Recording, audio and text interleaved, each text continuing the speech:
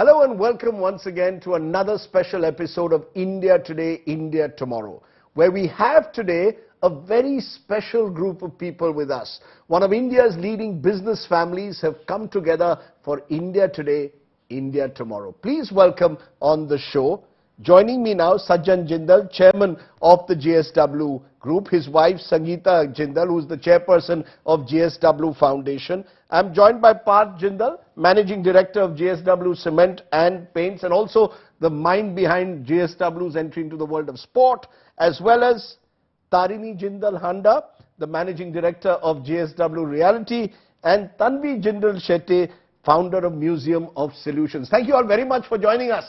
You're all very nervous, I believe. Huh? Why are you nervous? First time before the camera? Yeah. Sort of. Kind of.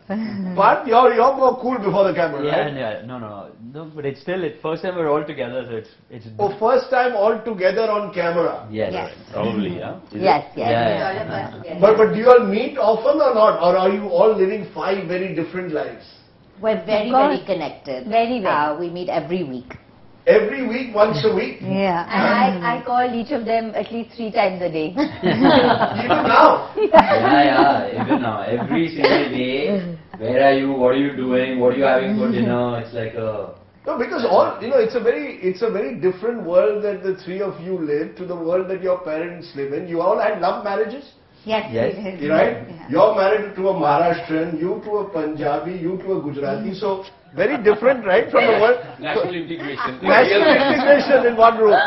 I give them full control to do what you want. Well, not We that. didn't give you a choice. Because as the sort of head of the family, traditional old-style Hisar family comes to Mumbai in a way. It's a new world from where you started off with your father. Absolutely new way, and I give a lot of credit to Mumbai for whatever our family has done, and wherever I have, how I have succeeded or whatever I have achieved in life. I give a lot of credit to Mumbai because this city has so much energy, so much power, so much energy. It's not about only politics. It's not about only money. It's about, I don't know, it's, she's like head of culture.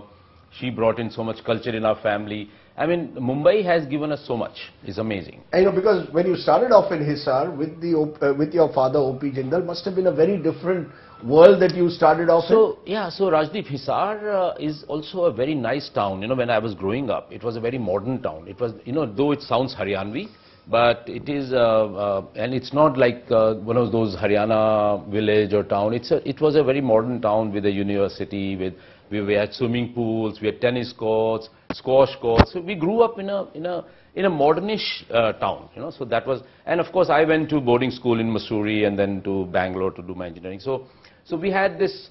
My family, my mother wanted us to get very well educated, so she sent us to good schools all the time. So it was interesting. I'm looking at Sangeeta's reaction to that, and she doesn't sound like the person who wanted to spend the rest of her life in Hisar, right? So basically we had an arranged marriage. And I married to the potential. That was the story. I see. You married, you saw potential. In Sajjan Jindal, you saw potential of the future. Right. Because I was born and brought up in Kolkata. And all the culture, the art, everything, all my friends were Bengali. I was from a modern high school. And I realized that one day this young lad and their family will actually grow. Not you, your mother. What you? You were 19 I also agreed, and I knew I turned them around. That's my point. Were you freer in that sense? Were you given much more free choices? You went to an NYU, you all went abroad to study. Do you think you all were much freer than your parents were in the choices you made with your life? I think my sister was the first grandchild of the Jindal family to go abroad to study. Wow. But full credit to my mom. Yeah. Like, she always really pushed for Independence. I mean, you never told them at any stage, this is the way you want them to lead their lives. The choices they made are their own choices. As in, she tried many times, but I think we always were able to push back. And I think they allowed us to kind of speak our mind from a very young age. The reason I'm asking you this is because a lot of business families in the 21st century have struggled to adjust to the new age. and have either then broken apart or not been able to grow. Here I find each of you doing very, very different things. So, is that something you consciously felt was important? Not just steel, we've got to do more. Yeah. No, it was actually I never planned it that way, both of us. But the idea was that we were a very close family because we lived away from our joint family in Delhi. So we were a nuclear family here in Mumbai. But so we were very close. We were like, I never brought home any work. I worked very hard all through my life. But when I came home, I wanted to spend time with my kids. When I was very young, you know, when we just gotten married, I was reading this book about Rockefeller Senior, and somebody asked him, one interviewer asked him during his, you know, final days, that what do you regret the most? And he said that I regret not seeing my kids grow up, because I was working hard and I never saw my kids grow up. So that had left a real mark on my head that, you know, I don't want to live that life. Even if I do well in life, even if I make money, but I don't want to see that I've never played with my kids. And also I've really grown up with them like friends. I mean, Sangeeta, of course, is complete friends with them. And I also, you know, today also we work out in the gym together. We go and play a game of tennis together, squash together, cricket all the time. So, you know, life has been a lot of fun. So that's why both of us gave them a lot of independence, that whatever you want to do, if it's your choice, if you like them, so be it. So even your business choices, because you know, I saw the two of you at a Delhi Capitals match, if you recall, a few months ago, and you all were getting very excited. The match was close, lots of father-son bonding, but you sort of venturing into other areas, particularly sport, football, Bengaluru FC, Delhi Capitals. Was that again your decision, or do you go and consult dad and say, look, should I get into franchise cricket? No, I think both mom and dad have been extremely supportive to all of us. So whenever we go with a new idea, there's been a lot of encouragement. So sports, I think from childhood, the entire family, whether it was my mom's side or dad's side, were very passionate about sport. I remember every Olympic Games since 1996 is Leander Pace's first medal. I remember every hockey game that we watched together, and it was always ingrained that we need to do something for sport. And obviously my chacha, when he fought for the flag, and you know, the whole passion for India was there from my Babaji and then my chacha and then everyone at home. So when the idea came that we should get into sport, they were extremely encouraging. Both mom and dad said that go for it. It's a great, you know, great way to give back to India, and it's a great way for the country to, you know, progress. You know, when Neeraj Chopra finally got that Olympic gold, I said, you know, Parth has to get a slice of it. Ek chota sa to Parth you must keep with you, right? No, I think it's all credit to him. But so we were all sitting and watching Neeraj Chopra's final throw, and we were, I remember, in front of a TV or in front of the TV, and you know, it was because it was in Japan. We couldn't go there, right, for this Olympics because of COVID. So we were all there, and we were all very nervous. And suddenly he threw this, and he won the gold. This fellow started crying. You know, he was jumping and crying and jumping. We were all crying. Yeah, so this fellow was really, he was hysterical. We couldn't control him. So then I told him that, okay, now he's done, it's okay. You know, so and that's fantastic, because all of you, you worked with Teach for India, which is a great NGO which works among underprivileged, and you worked in Mankur in Mumbai as a teacher for a couple of years. I did. I think the one thing that I have to give credit to both my mom and dad is that they never say no to us. If we can prove ourselves and if we can have the right reasoning, they might not agree with us 100%, but they won't say no to us. So when I was actually placed in the school in Mankur, my mom was very upset. She was like, how can you go there every day? I was like, Mom, I'm going to go, and I'm going to go by train. And she was like, there's no way you're going to travel by train.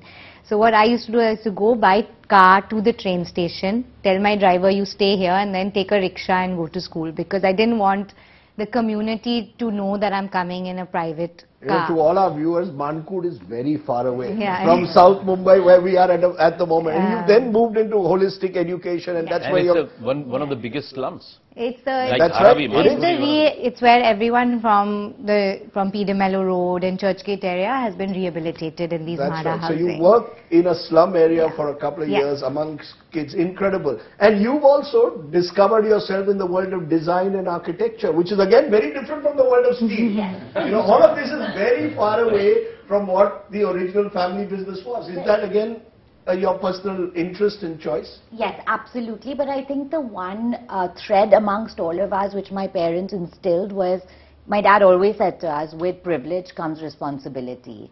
And, you know, whether it's sports, whether it's education, whether it's architecture, craftsmanship, it all comes with that sense of deep responsibility towards our country and how to make it better. You know, corporate social responsibility, which is what JSW Foundation also sort of represents in arts, culture, education.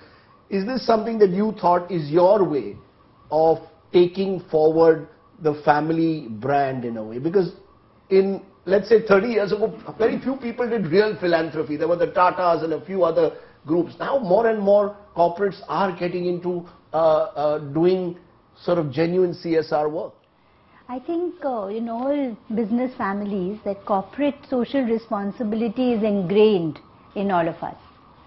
I somehow, when I shifted to Mumbai, I wanted to do something different because I was not allowed in the family business. So I always used to tell my girls, of course Parth I knew will join the business. I used to ingrain him also in his, when he's 5 years old, that you have to come and you have to join the business. He knew it. Are you saying women can't join the family business? No. When I was, in my In generation, your era, women they were could. not allowed in the family business. Would you In my change, generation. Would you change that today? You know, if your granddaughter, if your granddaughter wanted to join the family business and said, I want to, So I used to tell these girls that you must attempt joining the family business. And after they came back, they realized she tried. She went to the JSW Energy Board, and she said, "I'm just not interested. It's not my passion." You know, in that sense, steel is not an easy business, right? Yeah. From the outside, it looks very easy. You've sort of diversified, built it into a multi-billion empire from what your father started with small buckets, I think, in Hisar. Is it from the, was that your passion, that you want to build this big steel empire? So, yeah, you know, when I was growing up in Hisar, my father was building this steel mill and was ever expanding it, but in a very small way. At that time, India was very small, right?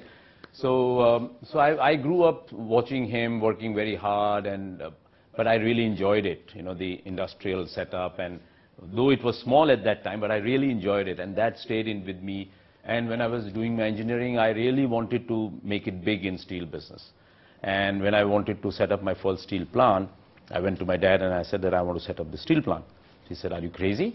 You know, steel plant is not a joke. You know, you will develop a blood pressure, you will have diabetes, and you will lose your sleep, lose your appetite. I don't want you to do that. You must enjoy your life, and we have now enough. Why do you want to do all that?" So that day I got a little depressed, and next day again morning I went to him. No, Dad, but I really want, and I've got this a great idea, and I want to do it. He said, "Okay, if you really want to do it, and you are okay to live with all these problems which I have yesterday told you, then you go ahead. But don't expect anything great from me or your brothers. If you want to do, it will be your own baby. You will swim or drown with it. You know, don't think if you fail, then you can come back to Hisar, and I'll give you one room in the house and one room in the office. You can spend your life there." Yeah, so he gave me carrot and stick, both. No, interesting, because you know you find that a lot of family businesses are caught between, do we stick with the old economy or do we turn to the new economy businesses increasingly? You know, is that a battle? Would you be as keen as he was with his father to say, "Dad, I want to expand the steel business," or are you more inclined to say, "I want to diversify into new areas where I'm more comfortable with"? No, I think it's a bit of both, because if you look at the core strength of the family and the core strength of the group, it is steel. And there is such a large opportunity in India. So, and India is going to continue to need steel for so many more years, and the amount of expansion, the amount of growth that's happening, steel is going to be very relevant. So we are the leaders in it, so why go away from that? However, at the same time, we have to continue to remain relevant. So we have to move into new businesses. So we got in now into the cement business, which is also an old economy business, but it's linked to the steel business. Paint is a completely new business that we've entered. And now we're starting a building materials online platform as well. So it's very important to remain relevant. So, and I also personally really enjoy, you know, these businesses. whenever I go to the steel plant and I see what mom and dad have built, it's truly inspirational to see that size, that scale. Otherwise, you know, just being on a computer and building online things, it's exciting, but to see a steel plant and to see a manufacturing setup like that is really exciting. You know, the reason where I'm coming from is that you went to Cathedral, all of you went to Cathedral, South Mumbai school versus Hisar, where you went, is a huge, you know, cultural shock in a way. So many young people tell me, no, we are more comfortable in the digital world than the old bricks and mortar steel industry. Did you give him any piece of advice when he was... No, you know, I don't believe in giving too many advices, and neither did my father. He never told me, don't do this or do that. Sink and swim, sink or swim. Yeah, it's your baby. You do, if you sink or swim, exactly. So that's what I also, when he finished from Harvard and came back, I told him that, listen, buddy, we are actually buddies, and I'm also young, and I'm not going to give up my business. So steel is my baby. So you got to start something, and I have these other industries, or you build your own. So that's what he started, cement and paint and sports, and now many other new ideas like online and all he's doing. Similarly, she decided to do fashion, and first year, because she's the oldest, so most of the experiments both of us done on her. She was the one you experimented on. Yeah, experimented on, and then failed, and then thereafter we left them alone. So we told her that, you know, why don't you join me in the steel business or do something, you know, She said, no, Dad, I want to do what I enjoy the most. So she started with some fashion boutique, which she didn't succeed, and then she wanted to do something else. I said, okay, do what you like. So now I take steel, cement, paint, and I do architecture. And you do architecture, and you've got sort of housing projects coming up. Yes, and I take commodity industries and I make them into luxury products. So there's always a link somewhere down the way. You're doing education, which is very much part of your foundation. Are you the glue that holds all of them together? Yes. Are you the one? I'm the only one. Huh? Yeah. She's the... 100%. Hey, 98%, 2%. Yeah, something. You've got to give something to your dad. Some credit to me also, man. We'll take a break because it's very interesting. Your grandfather was a farmer. Your father started the business. You built the business and taken it to new levels, and then you've got the next generation. You're with India Today, India Tomorrow. Is that your role in a way? Is that how you see your role? That you've got to be the person who provides them some kind of a moral compass. That look, you know, whatever we do, we are family at the end of the day. So I had just had my daughter, and I was very happy just being at home. She could not handle it. She was like, Tanvi, you have to go to office. You have to do something. Take this project. Take that project. And whenever we don't meet for some time, she'll always tell me, have you met your sisters? Where are they? Do you talk to them? Have you had lunch with them? And she tells them also, have you spoken to Parth? Where is he? What is he doing? She keeps us all together. There's this huge desire from my parents, which is incredible, for us to create. And we get full freedom, but if I was at home and not doing anything, it would drive them bananas. I mean, when I was 17, not married, come back from college, if I wasn't up at 9 o'clock, the banging on the door would start. You know, so it's 9, like we finished half our day, why are you not up? Like, so no difference for you between the girls and Parth, that they all have to be something as individuals, right? They've seen us grow. They've seen Sajan and me grow. They were young children when they knew that their dad would come at 9 or 10 in the night. So they know that we have strived hard to who we are now. As we look ahead to the future, to India tomorrow, how do you see the future? Let's start with you, Parth, in a way. What is for you, where do you see yourself in the business 20 years from now? I think we see ourselves as a group that is going to focus on the core economic sectors of the Indian economy. I think as a group, productivity is going to be a big focus for us. Digitization is going to be a big focus for us. And going into more related realms within the economy is going to be a big focus. So I think the whole economy is moving towards digital, and even the way customers consume products is moving towards digital. So how we as JSW are going to transform ourselves to cater to our customers' requirements is going to form the next decade and then the future. So e-commerce being a big driving force in a way for even all the products that you have. Absolutely. Because we were speaking before we did this interview about even the reality sector, once associated with how do I pay off someone under the table. Now you're saying with RERA there, things are changing. You can do clean real estate today, right? Absolutely. Is that something that has given you a sense of assurance that therefore I can do this for the next 10, 20 years? Yes, absolutely. And the system has become quite seamless. You upload everything on the internet. The officers will respond to you. Even getting the permissions for any new building permissions or anything has become much easier. So it's changing, and it gives you a lot of hope. And You feel equally hopeful about education, having worked, actually, as you've said, in slum areas, among underprivileged children. Do you really hope that we will have a structure where everyone gets equal opportunity? I think Is that going to really happen? I think the groundwork is started. I think with the new education policy that was released in 2020, I think that has a lot of right things in it, but we have to see how the implementation really happens. I think the problem is that the education as a whole has to evolve. I think the way that we've been taught for so many years is not relevant in today's world. Children need to learn how to think, how to pivot, how to adapt much easier than we had to as children. But does that trouble you when you see the gross inequalities that exist? The kind of schools that you had access to, higher education, and then you work among people who just don't have that. Is that something that haunts you at times? Or has it changed you in any way as a person? I think children are children. It doesn't matter from which income bracket they come from. I think all children are very, very hungry to learn. And they just need the right outlets and the right exposure to be able to learn and do something. Yes, there are children who are more fortunate than the others and get that exposure a lot easier.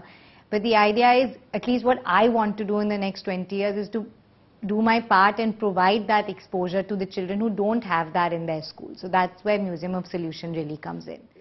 Because the reason I'm asking you this is that there is there are people who will be watching this and say, look, the rich in India don't do enough, don't give back enough.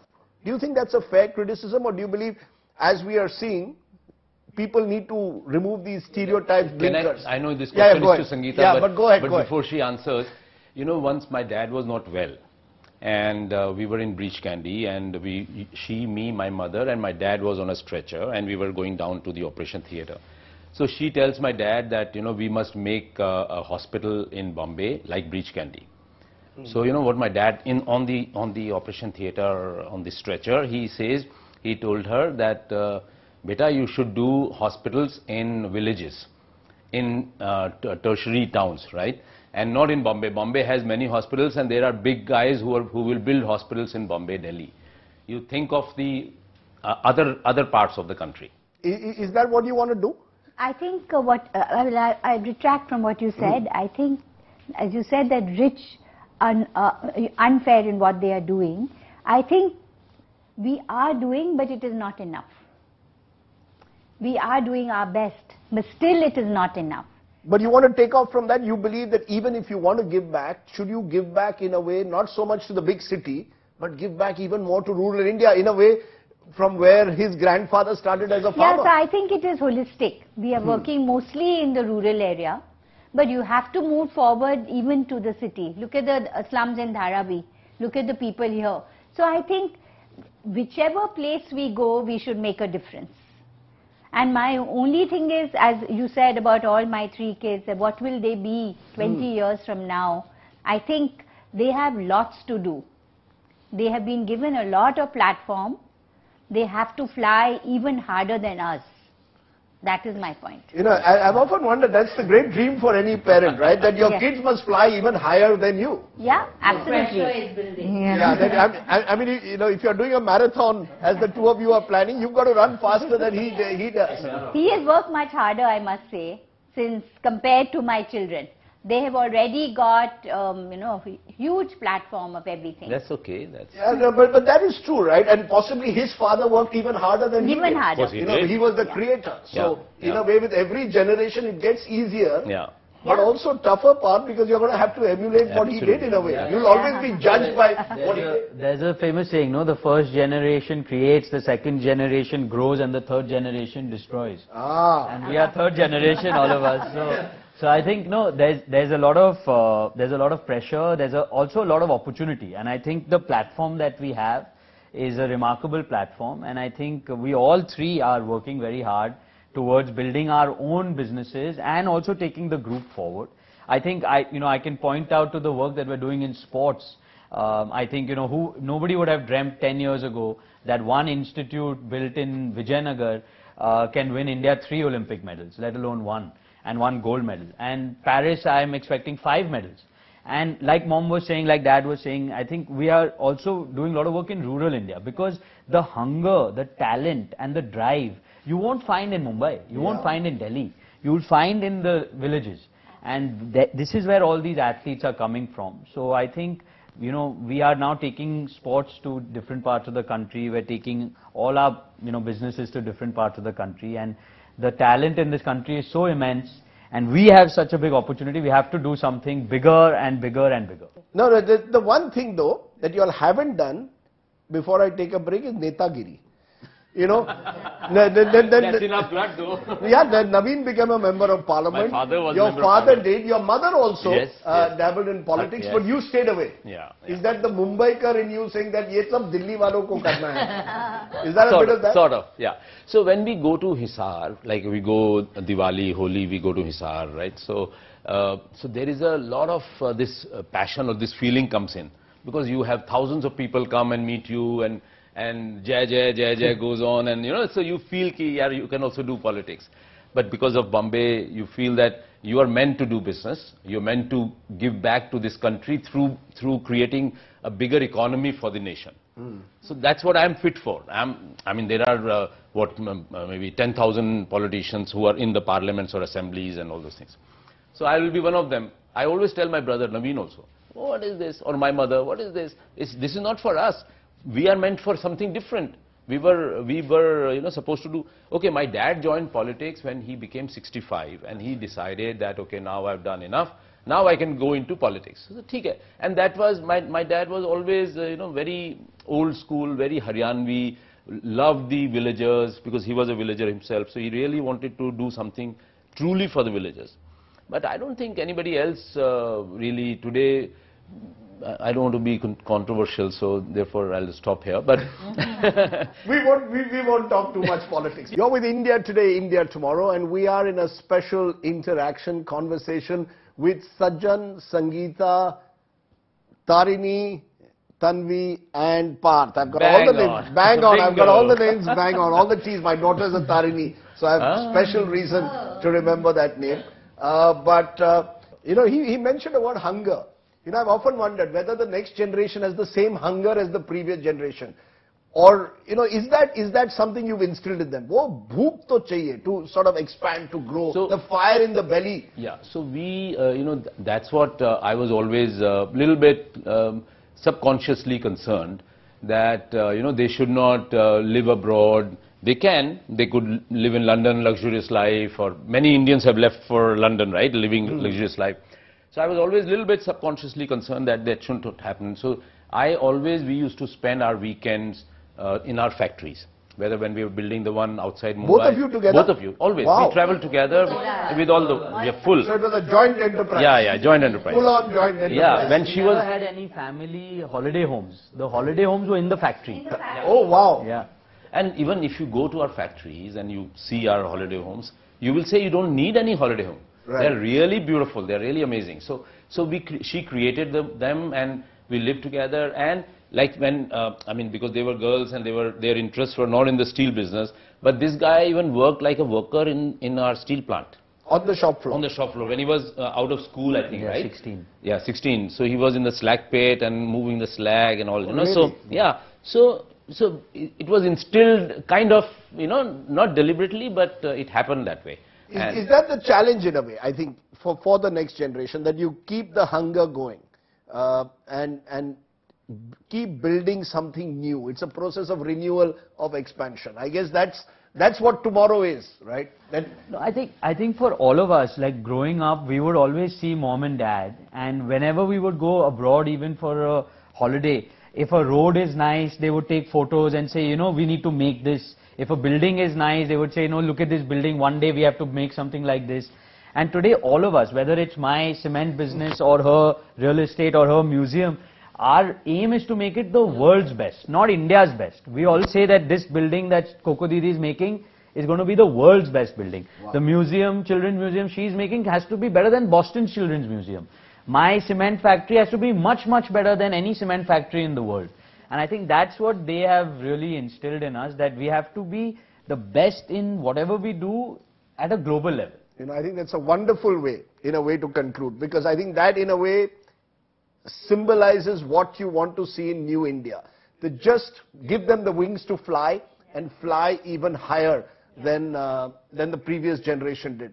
It's been wonderful talking to all of you, inspiring, in a way, to see the passion and the energy and the ability to innovate. So may you grow from strength to strength, and you're not going to plan to retire to Hisar, right? That's not in a hurry, for sure. Not in a hurry, for sure. Okay, wonderful. From Hisar to Mumbai to much more, to Olympic glory. Thank you all very much for joining me here on India Today, India Tomorrow. That's it on this special episode. Thanks for watching. Bye for now.